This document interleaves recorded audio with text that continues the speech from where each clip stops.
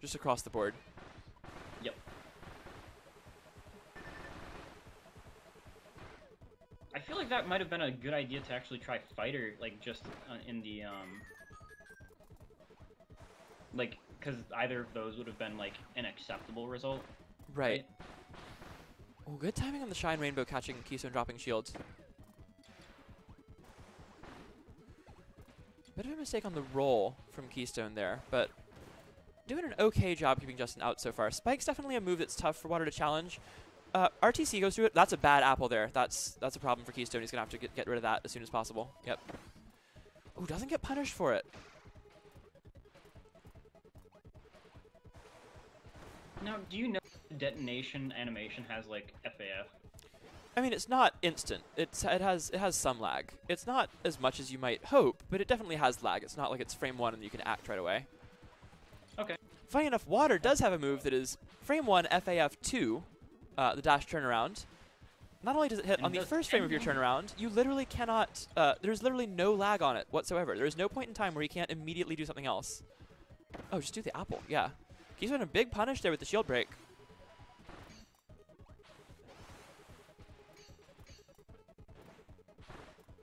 I think you're unable to buddy toss at like the first. From that close range, yeah, absolutely. You have to be about like at least like probably more than half of the grab distance, the throw distance away to get it. See, I feel like Justin could have tried to hit Keystone a little more there because a lot of mag players, especially the non-like top mag players, don't use the detonation on the apple when it's small. It's also just less of a risk across the board. Like, getting hit by a small apple is less of a risk than getting hit by one that will kill you. Correct. Justin having a rough time here, though. detonation. One more hit will do it. And that is it. Shields the Shine, goes with the Shadow Ball. So, Keystone Well takes game played 1. from Justin. Off to a good start. He got hit with a few apples, and you know that's kind of how mag wins. You gotta make Yep, sure gotta you're avoid not those getting apples. hit. Yeah. I also feel like Justin didn't take as much advantage of the stage as he could have there. Yeah. He definitely didn't. Like, we saw the one time Keystone got the apple. Actually, twice Keystone got the apple stuck on the platform up top. Whenever that happens, that is your cue to run forwards. No exceptions. Like, there's not like, oh, but you have to be careful of. No. Go in. Do something. Read a teleport, maybe. Like, get a 50-50, or at least put him in a 50-50 situation at some point. Justin still played very patient and very slow with the apple on the platform, and that's the #1 thing that I think cost him that game was that's your big chance to get in and get like a lot of damage on Mag instead of just like some chip damage and then have to respect the apple. Because Mag doesn't have the option to teleport to the apple for safety.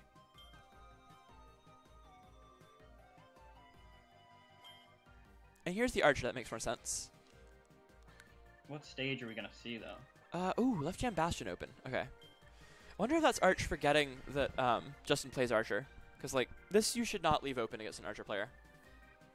Right. Oh, and this also used to be Arch. I forgot about that.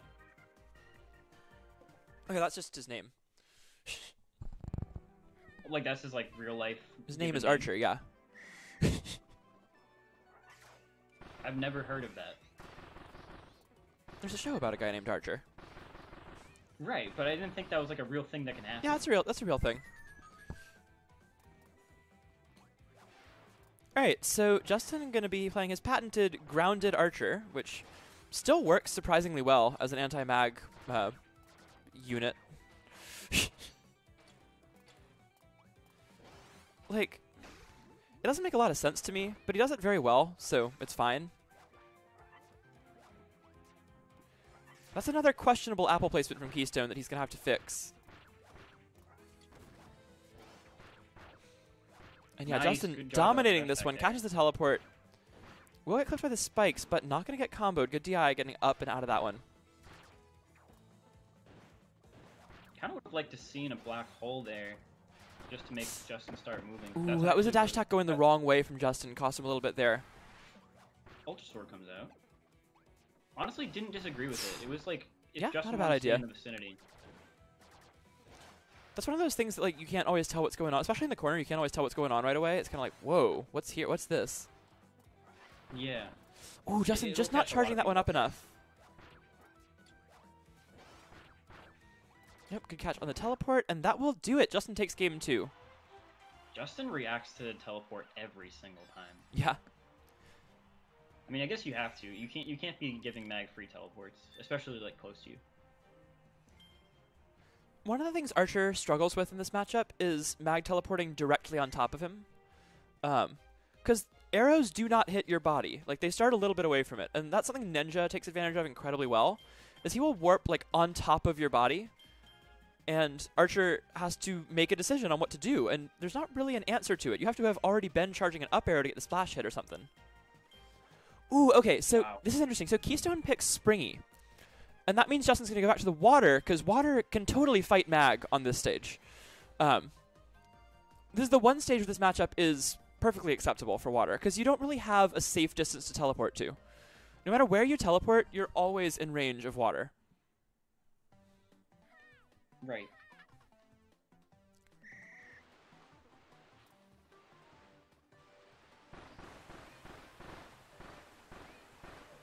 Justin mashing the B button.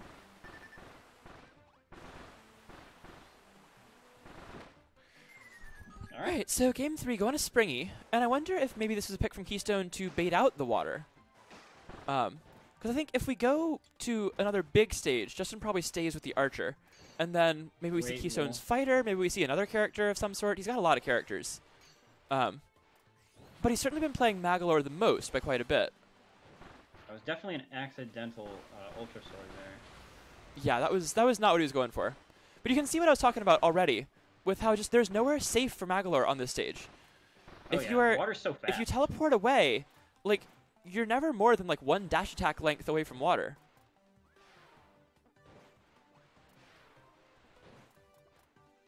Justin taking advantage of that very, very well. Ooh, gets the back hit. Avoids the black hole. Adapts his combo there, because the dash attack would have been the normal thing to go for, but it would have put him in the black hole. So, good recognition from Justin. Ooh, going for a shine grab. I'm glad he's finally doing that, but that one didn't quite work out. Oh, good dash turn again. Go for an apple combo. Keystone sitting on 15 health. Now 13. Just slowly getting chipped out. Good shine. Doesn't get the rainbow out. Shine rainbow is true on Mag. A lot of water's combos can be teleported out of after a while if you get, or if you don't get the right hitbox or something. Shine rainbow is true. That's why that's the combo you'll see Justin go for against like Bell or Magolor, like people who would normally have defensive options to escape. That's the one that's just guaranteed no matter what. Keystone.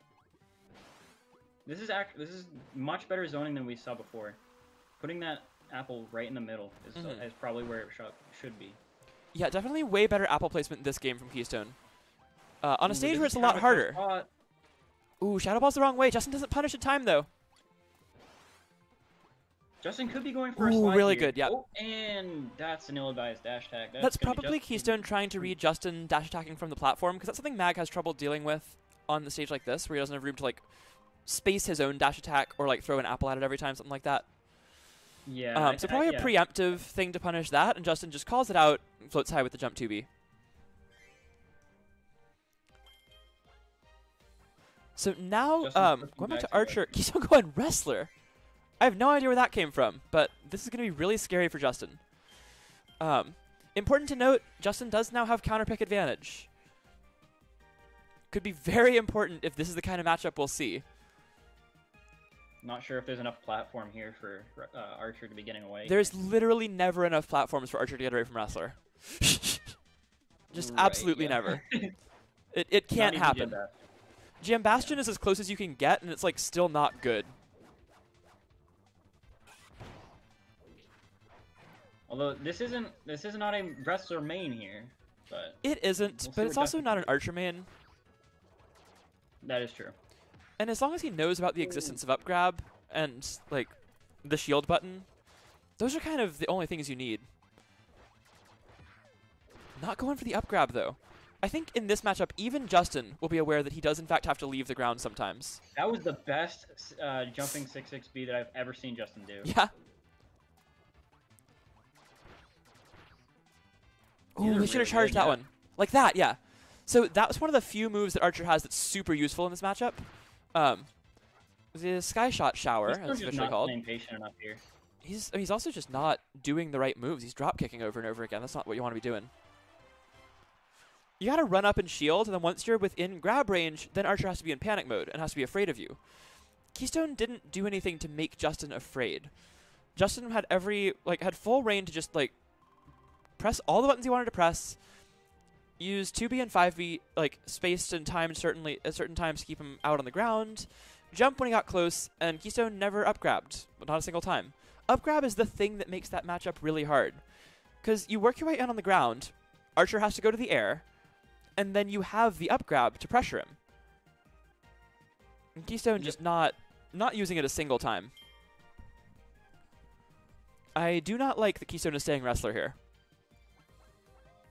I'm guessing it's springy. Yeah, it's going to be springy, but I don't like this anyway. I think his wrestler is a clear step below his other characters that we've seen so far. Justin is bad against grapplers, but you need to know. But he's not that bad. That's like he struggles against people who are very good at good grapplers. That's not that you can just pick one up and beat him. And we've yet to see that Keystone is not simply doing that. Yeah, I don't have a lot of faith in the wrestler yet. We'll see if he can prove me wrong here. He's got a good stage to do it on. This is a matchup where drop kick's a little better than it is against Archer, because drop kick is not the move you want to be using mostly against Archer. The Archer matchup, you really just want to run up and shield and look for a chance to grab. Like, what's Archer going to do to stop you forever? And then what defensive options does Archer has once they get grabbed once? That's another problem. See, that's the same thing you want to be doing against water, but Keystone's still not doing it. Oh, he gets one up grab there. It's like the first time he's used up grab. Also, should mention, obviously this is a great wrestler stage. If you're going to play wrestler, this is the stage you want to do it on. Water is also insane here. This is not a counterpick to the level that it is in most matchups. Water gets so much crazy stuff off that stage.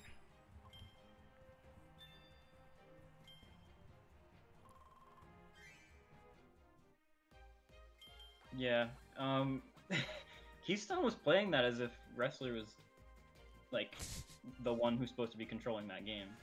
Yeah, wrestler's it's really definitely not. Just someone who you just want to shield a lot. That's really what you want to do. Shield. You gotta shield a lot. You gotta pick your spots to up grab, forward grab. You don't really want to drop kick much at all. It's not that good. It beats out dash attack, and that's about all it does. All right, so back to a big stage apparently, because Justin pulling the Archer back out. Keystone Beam. Okay, so Keystone's Beam is 0-2 against my Parasol. So I have low expectations of this. Especially in a matchup that's honestly not that bad. This matchup, not that bad. And it's also a matchup where Archer is supposed to play the way Justin likes to play, sitting on the ground, camping below platforms, charging their arrows. Yeah, Justin can be Justin right here. And wow, please just grab me. Terrible at killing the streamer. That was pretty solid. That was better than usual. All right, so game 6. Keystone going with the beam. Oh, he's still at 60 health for me.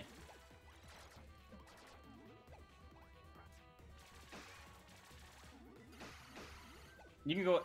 I can't commentate this Discord streams. Oh, Discord not working? Let me see if something's wrong. Okay, see if it's back now. Still. Do I need to stop watching for a sec? Maybe. I don't know. There's not much to say. Keystone is pressing the move, but not doing it that much. It's the other moves that are hitting Justin more. Justin hasn't had to think about beam very much because Water has 8B that's so giant, and Archer has an 8B, but it's not the same. We saw the beam command grab. And Justin starting to pull away here. Yeah, when you get the jump dash attack and cross up over them and then do it back the other way, it's very hard for most characters to do something about that. Keystone goes the wrong way. One more hit for Justin will do it. Good command grab. This is still very close. And the Hitman out of shield will take it. So Justin moving on 5-1, and he'll go into winners finals.